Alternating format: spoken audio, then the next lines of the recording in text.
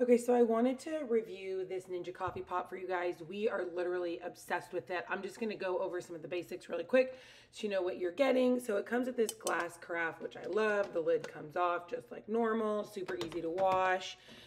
This bottom stays hot for 3 hours once you use it, or you can press stay warm and it'll stay warm. What our favorite feature is, we always put it on half pot. You can put it on, let me bring it forward so you guys can see.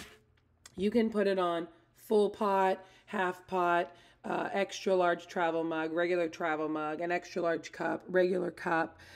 You can do classic, rich, or over ice if you're doing an iced coffee. And there's also specialty, which will do an espresso for you if you're making either just an espresso or some type of specialty drink that needs an espresso shot in it. It's got this that folds down, so if you are doing just a cup, you could set your cup on it or your little espresso shot, whatever you want.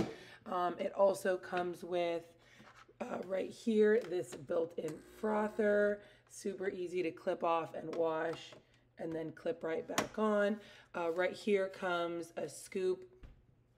I keep this scoop in here, but this black scoop clips right in there if you wanted to leave it there. It's also got a very good drip stopper, so if you want to pull the pot out before it's full, it'll completely stop the drip. It never, ever, ever leaks.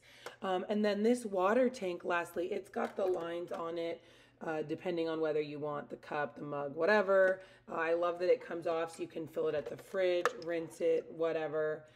There's no filter in here, so you don't have to worry about that.